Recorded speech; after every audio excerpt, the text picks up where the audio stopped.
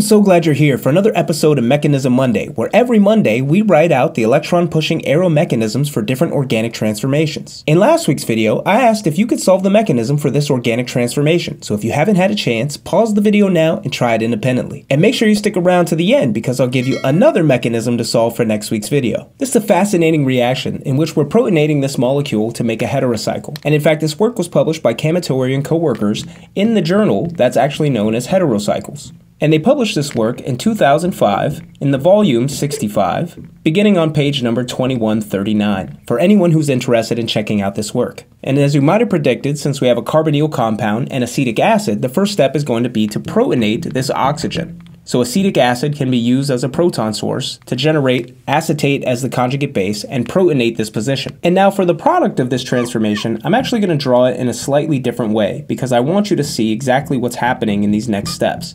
So remember that we have this dimethylamine located at this position, and I'm drawing in one of the actual methyl groups, which is CH3. And then from here we have this nitrogen to nitrogen bond, and then a nitrogen to carbon double bond, which is where our R group is coming off. And then adjacent to that, we have that carbonyl group, which is now going to be positively charged since we've protonated that oxygen, and then the trifluoromethyl group is located here. And remember, what we've done by protonating that oxygen is make this position incredibly susceptible to nucleophilic attack, even by things that aren't generally considered to be strong nucleophiles. So what can actually happen is that this lone pair of electrons on this dimethylamine can actually come down to form an iminium ion, and that will actually serve to allow this carbon to hydrogen bond to act as a nucleophile and come and do a hydride shift effectively, where we're kicking up these pi electrons to make a neutral alcohol. So then the product of that transformation, I'll draw for you because it looks pretty wild, is actually going to be this iminium ion, which we've generated in that step where we did the hydride shift,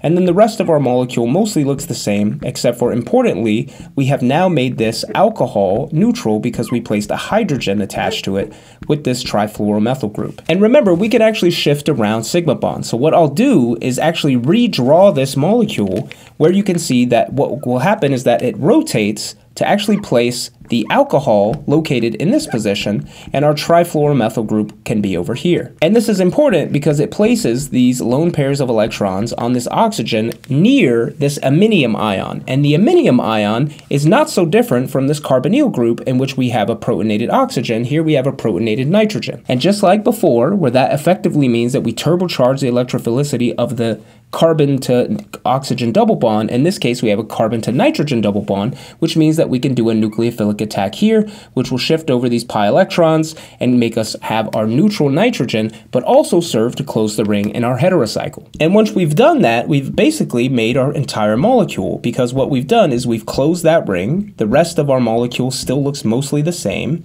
and we have this trifluoromethyl group located at this position, and the only thing that's different from this in our final product is that this oxygen is still protonated, which means we just have to have a proton transfer where the conjugate base acetate that we formed previously just comes in and deprotonates this to make this a neutral oxygen. So then, even if you're not familiar with these types of transformations, you have learned about the chemistry necessary in order to complete this transformation, where the first step happens by protonating that carbonyl oxygen. This is going to turbocharge the electrophilicity of that carbon that's a part of the carbonyl, where even things like weak nucleophiles, like in this case a hydride, can come actually break this carbon to hydrogen bond and do a hydride shift to attack that position to make this neutral. In doing so, this nitrogen moved down these electrons to make what's known as an iminium ion, where you have a carbon to nitrogen double bond and the nitrogen is positively charged. This again makes that neighboring carbon susceptible to nucleophilic attack by even something like an alcohol, which will come and close the ring, kicking over the pi electrons, giving us a neutral nitrogen but now a positively charged oxygen, which can undergo a simple proton transfer to get that final heterocycle.